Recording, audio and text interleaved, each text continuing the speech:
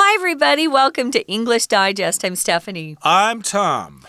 As you know, as you've probably figured out for yourself, Tom was on vacation for a while there, so I had a different partner. We are loving Tom back, though. So anyway, we'll move on to shrimp fishing. Hooked on shrimp fishing. I do enjoy eating shrimp. I mean, just so you know, we grew up and shrimp was always non-count. You would never say, oh, I ate a lot of shrimps tonight. No, that's weird. But I do see people putting S's on it. Don't do it.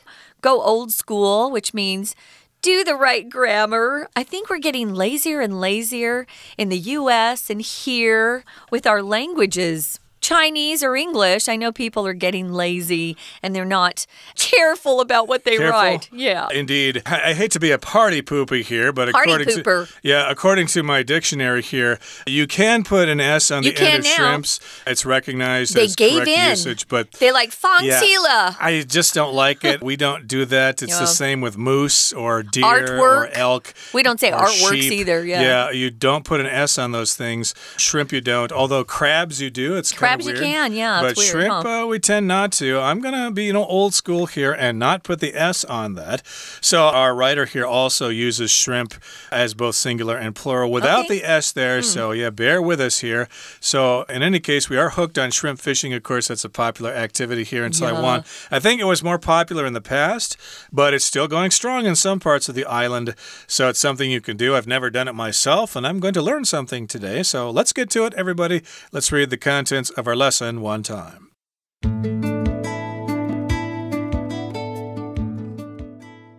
When you're looking for a truly one-of-a-kind experience in Taiwan, nothing beats indoor shrimp fishing. Going shrimp fishing with friends makes for a great day out. It's a unique pastime with a delicious result. The roots of shrimp fishing date back to the early 1980s, when shrimp farmers in Pingdong County started allowing people to fish in their outdoor pools. In the late 1980s, shrimp fishing pools moved indoors and expanded into urban areas. Since then, shrimp fishing has become a favorite form of entertainment for city residents. It's relatively simple to master the art of shrimp fishing, though some skill and lots of patience are required. Once you have the equipment, find a spot around the murky pool. Then attach your bait to the hook at the end of your fishing line. Keeping a firm grip on the rod, toss the line into the pool and wait for the float to disappear under the water. It's a good sign that there's a shrimp going after your bait. Carefully lift your line out of the water, take the shrimp off the hook, and keep it in your net until you're ready to eat. Finally, you've arrived at the best part of the shrimp fishing experience. Skewer your freshly caught shrimp and season them with salt. All that's left is to stick them on the grill. If you haven't caught enough to make a meal, there's no need to worry. There are plenty of tasty shrimp dishes on the menu to satisfy any appetite and cap off a great night. Why not grab some friends and head to a shrimp fishing pool sometime soon? Okay, folks, let's take a look at the title. We have a verb phrase here. You're hooked on something. If you're addicted to it, you're obsessive about it. You could say I'm hooked on online shopping. Sometimes I have to take a little break from shopping online, mostly Amazon, because they now ship things, a lot of things they'll ship to Taiwan, which I love. But anyway, you can be hooked on something bad for you too. We actually first started using this hooked on to talk about people who were addicted to drugs.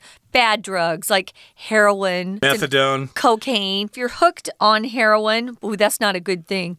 But here, it's a fun thing. If you're hooked on shrimp fishing, just means this is someone who really enjoys it and, kind of wants to do it quite often because it's so enjoyable to them. And another phrase that means the same thing is to be addicted to something. You might be addicted to heroin or addicted to love, as the old Robert Palmer song was. Yeah. Maybe you should face it, you're addicted to love. He didn't say hooked on love, but here hooked on shrimp is being used here because, well, when you go fishing, you use a hook. You use a line and a hook, and sometimes you use a sinker, which is a piece of lead to make sure your line sinks to the bottom of the lake, and then the fish can see the bait above the bottom of the lake. You get the idea. So, yes, indeed, if you enjoy this activity, you might be hooked on shrimp fishing. So here in the first paragraph, it says, when you're looking for a truly one-of-a-kind experience in Taiwan, nothing beats indoor shrimp fishing. Cool. Indeed, there are lots of things to do here in Taiwan. Some unique experiences that are special to Taiwan. Chewing betel nut, for example, is something I did many years ago just to try it, but I don't think it's advisable. It can give you mouth cancer and stuff like that. It ruins your teeth. Yeah, I met this Ame woman, and her friend made me have some betel nut one time. Oh, they forced you, huh? Yeah, it gave me a really bad headache, so I never chewed it again. But, you know, that's a once-of-a-kind experience that you're not going to have in other countries, and going shrimp fishing is no different. Nothing beats indoor shrimp fishing for a one-of-a-kind, unique, special experience. Yeah, instead of saying one-of-a-kind, you could simply say unique. But nothing beats indoor shrimp fishing. Tom, I could swear the one time I saw shrimp fishing, it was outside. So maybe I haven't seen the real shrimp fishing. This says it's indoor. Indoor is the adjective form. You could just say, we went indoors and tried shrimp fishing. So going shrimp fishing with your friends, anything with your friends is fun. Makes for a great day out. Makes for just means, you know, that's how it turns out. That's the kind of experience you have. I could say going on a diet makes for a really miserable week because you can't eat anything you want. True, you got to be fasting and stuff like that in order to lose weight. And then, of course, you'll gain all those pounds back the next week because you were starving the previous week.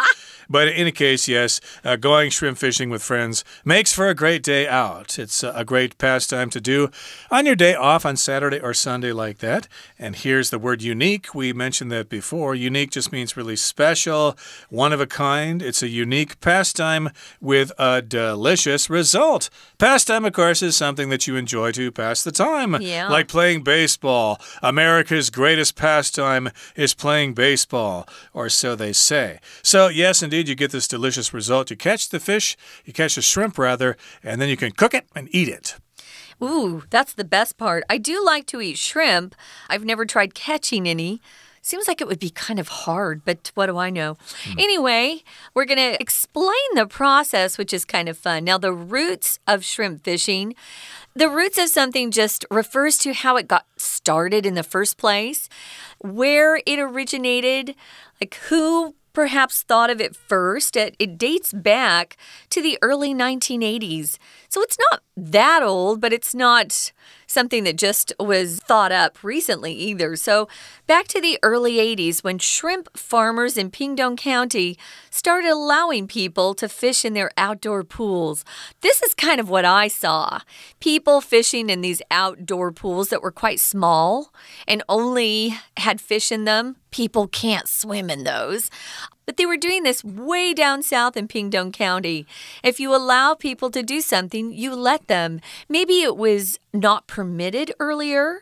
They probably didn't want amateurs, messing around in their shrimp pools. But they decided, hey, this is another way to get people here. Maybe they would charge a little fee. It's a way to make some more money. I think it's a fun idea.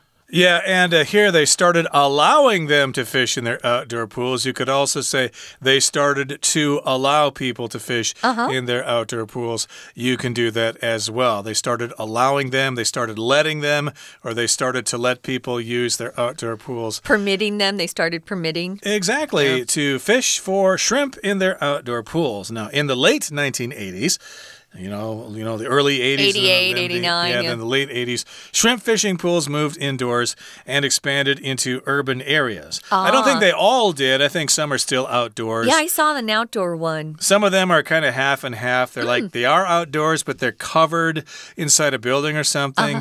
They don't have air conditioning or something. They might, I don't know. But in any case, they started moving indoors so people in cities could enjoy them, and they expanded into urban areas. Of course, Pingdong is rural, it's the countryside there. Yeah. And so they started moving these into cities like Taipei, Kaohsiung, Taichung, etc. To expand into means they basically increase their business in other parts of the market. Since then, shrimp fishing has become a favorite form of entertainment for city residents. A lot of people, like me, who live in the city, don't get to experience rural life very often or don't go out to the countryside very often. So it's kind of fun to have some of these elements of country living brought into the city so you can have fun that way too. So if you're a resident of an area, guys, it simply means you live there. You don't have to be born there. You could be a foreigner and still be a resident of a city. Tom and I are Taipei City residents. It's not my hometown. That's something different. That's where you were born. But just to live in a particular city makes you a resident. And this does sound fun. I've never done it myself, but indeed, you could go fishing, have some drinks there, go there with friends and chat and stuff like that. Indeed, it could be some entertainment for city residents who are sick and tired of going to shows and plays, and they're tired of going shopping and fighting crowds on the MRT and stuff. Hey, this is a way to imagine that you're out in the country, going fishing and being close to the natural environment. So here in the next paragraph, it says it's relatively simple to master the art of shrimp fishing, though some skill and lots of patience are required. So, yeah, it's relatively simple compared to other things. It's pretty easy to do this. It's probably more difficult, of course, to fish for sharks or sailfish in the ocean. So, compared to other kinds of fishing, shrimp fishing is relatively easy. Relative is used when you're comparing things, guys. It may not be simple for everybody, but it is if you're comparing it to some other activities. Maybe catching hammerhead shark, or maybe you're out in the ocean trying to catch a big tuna fish. Those are huge. That's hard. You probably need to be a professional for that. But here, you can master the art of shrimp fishing pretty easily. So we're comparing these things so it's relatively simple. It's not simple, but compared to other types of fishing, it is. But you need lots of skill for these other activities, not so much for the shrimp fishing, and patience. Patience is just the ability to not get upset when things don't go right. You're kind of calm through it, You accept other people messing up, and you don't have to yell at everybody just because they're not hurrying up for you or they're not fast enough. Patience is a wonderful characteristic. We want you to be patient, guys, right now. Patient is the adjective form. This is the noun form, patience. Be patient. We're going to take a quick break, and then we'll be back to talk more about shrimp fishing. Hello, my name is Shelby. 来看一下台湾特有文化钓虾吧。在第一题的地方 ，It's a unique blank with a delicious result. 这是一个有着美味结果的独特什么？这个空格我们建议填单数名词，因为前面有一个 a 冠词。上一句提到和朋友外出钓虾可以创造美好的一天，可以推论出钓虾是一种很独特的消遣，所以答案选一 pastime 名词消遣。第二题 The roots of a shrimp fishing blank the early 1980s 钓虾的源头怎么样子到1980的早期。The roots of a shrimp fishing 是复数主词，所以相对的也要选复数动词来搭配。有提到钓虾的源头时间点是1980年代早期，所以答案选 A date back to 复数动词追溯到。另外要注意一下，这个句子当中有写到 started allowing 开始允许，也可以写成 started to allow， 这两种意思是一样的。接着我们看到第三题 In the late 1980s, shrimp fishing pools moved indoors and expanded into blank areas. 在西元1980的后期，钓虾池移至室内，并扩展到怎么样子的地区？这个空格我们建议填形容词来修饰后面的名词 areas， 呼应上一句钓虾池移到室内，以及下一句说钓虾已成为城市居民的娱乐。所以暗示着从乡下扩展到都市。答案选 D urban 形容词都市的。第4题我们要来看一下是如何钓虾了。It's relatively simple to blank the art of a shrimp fishing, though some skill and lots of patience are required. 要怎么样子钓虾的技术相当简单，虽然需要一些技巧和耐心。to 之后加原形动词，形成不定词。这个句子后半段提到钓虾需要技巧和耐性，又在下一个句子说明钓虾的装备和步骤。因此我们可以推知，有了这些条件后，就可以掌握钓虾的技巧。所以答案选 I master 原形动词掌握。We're going to take a quick break. Stay tuned. We'll be right back.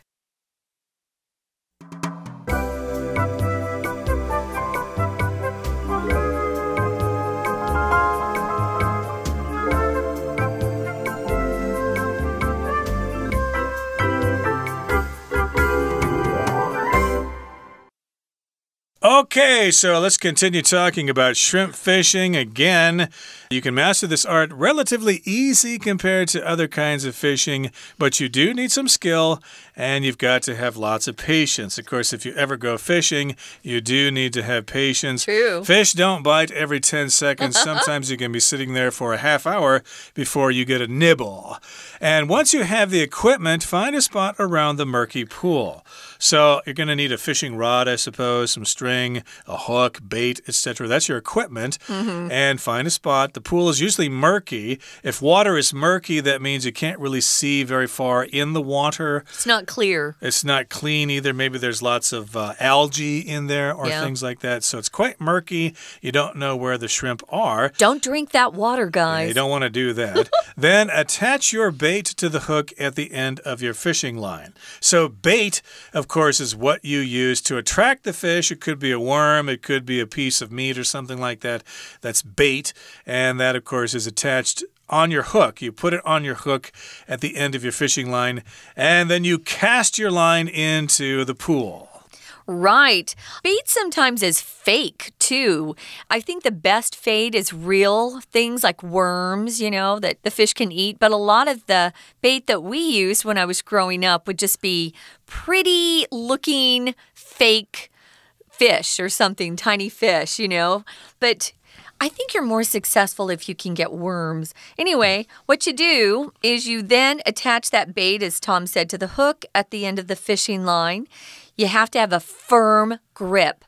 When we talk about a grip or gripping something, it can be a noun or a verb. Just means you're holding something quite tightly. You know, if it's too relaxed or you're not holding it tight enough, if that fish comes and nibbles or tries to grab your bait, they might grab the fishing pole out of your hand, depending on how big the fish is. Now, shrimp are quite small, so don't worry. Yeah, I don't think you need to worry about that. No. But yes, you still need to grip the rod. Then you toss the line into the pool. Sometimes that's called casting the line into the pool. And then you wait for the float to disappear. The float is a ball that's usually red and white. We call that a bobber where I'm from. Basically, it floats on the top of the water, and when a fish bites, it sinks under the water, then you know a fish is biting, and that means you need to kind of pull back on your line quickly to hook it in the fish's mouth, and you can catch the fish. It's a good sign that there's a shrimp going after your bait. If you can feel that tug, you know, something's pulling on the line. To go after something means you want something, you see it, and you make it your goal or objective to actually achieve that thing. You can go after success. Maybe you think someone in your class is good looking. You can try going after that pretty girl or going after that handsome guy if you want to. Here the shrimp are trying to reach the bait and eat it. They don't realize that there's a hook that's going to get them. That's right. So it's a good sign that the shrimp is going after your bait. So carefully lift your line out of the water, take the shrimp off the hook, and then keep it in your net. I think the net will be underwater, so the shrimp is still alive. And you'll be ready to eat after you catch more of them. I don't know how many you need to catch. I think the place I went to, there was a limit. on how many shrimp you could actually catch and eat. Okay. Oh, you've done this before. No, I just watched. I didn't do it personally, but I was there, and it was kind of interesting, yeah. Okay, good enough. Fair enough. You've done that and I haven't. But just in any case, yeah, catch enough shrimp and I guess they have a limit. And then, of course, yeah. I guess maybe they have chefs there that will cook it for you at the end. They have people there, yeah. So finally, you've arrived at the best part of the shrimp fishing experience. It's time to eat. So you've arrived here. That doesn't mean you're actually going from one place to another. I'm going to arrive in Kaohsiung at 4 this afternoon. Please come to the train station and pick me up. No, in this particular case, you've arrived at the best part. Just means it's time for you to have fun. Fishing is fun, of course, but the best fun is yet to come. Well, they cook the shrimp for you and they just season them with salt. Sometimes when I eat shrimp, I want some sort of dip, a dipping sauce. Usually it's made out of tomatoes and maybe some hot sauce in it. But here, sounds like they're so fresh. You don't need much, just a little salt. All that's left is to stick them on the grill. Oh, grilled shrimp are the best. You know, sometimes you can pan fry them or you can boil them, but anything grilled tastes better to me. I mean anything. Any vegetable, it tastes much better if you grill it than just boiling it or cooking it in a pan. Yeah, a grill is a device to cook food. It's just got those metal bars. We use it when we barbecue stuff, guys. Yeah, for your Mid-Autumn Festival barbecue, of course, you're going to be using a grill.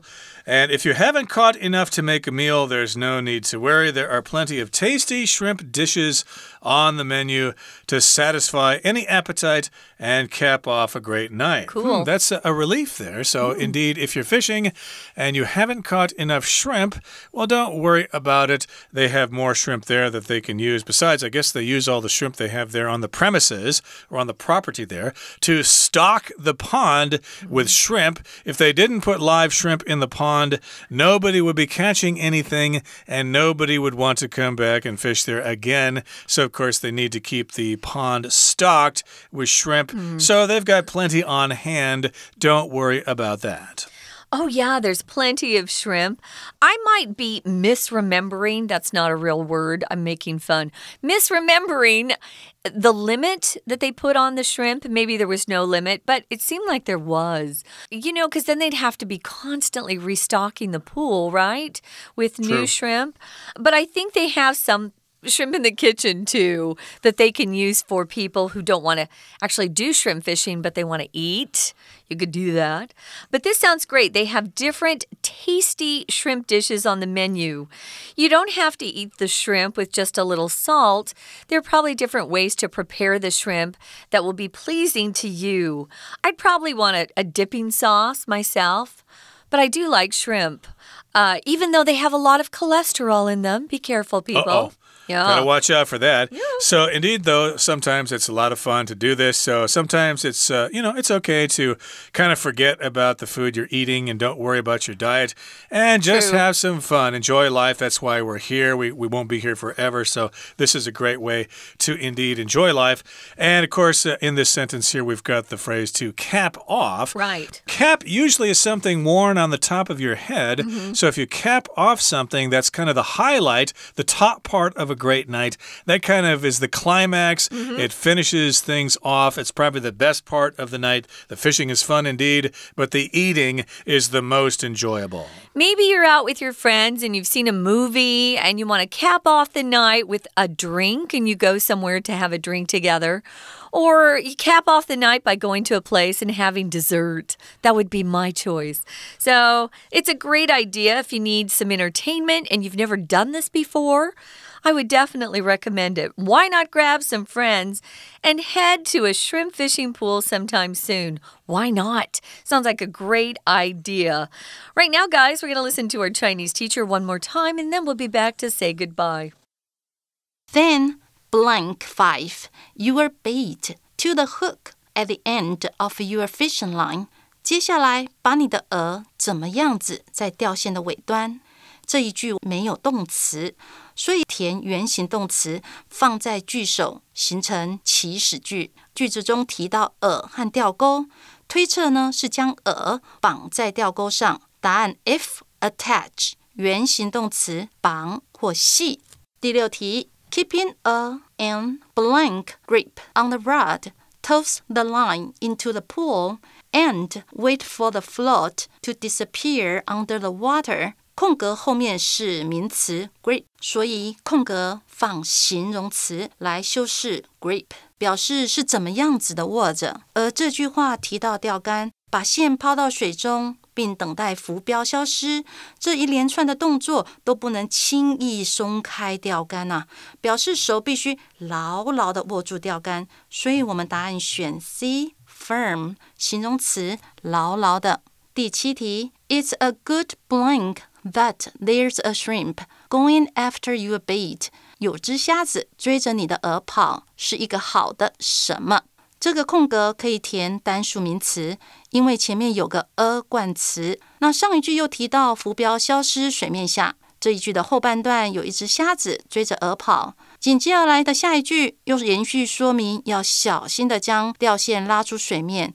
从这3点我们可以推论，虾子上钩，浮标消失是一个好的迹象，所以答案选 G sign， 名词迹象。第8题 Skewer your freshly caught shrimp and blank them with salt. 将新鲜的虾子串起来，用盐巴怎么样子？这个应该要填原形动词，由对等连接词 and 连接前面的原形动词。将虾子串起来，并提到盐巴，下一句还说要把它放到烤架上烤，所以答案选 B season， 原形动词调味。第9题There are plenty of tasty shrimp dishes on the menu to satisfy any blank and cap off a great night. 菜单上有许多美味的虾料理，可以满足任何什么，并有个美好夜晚。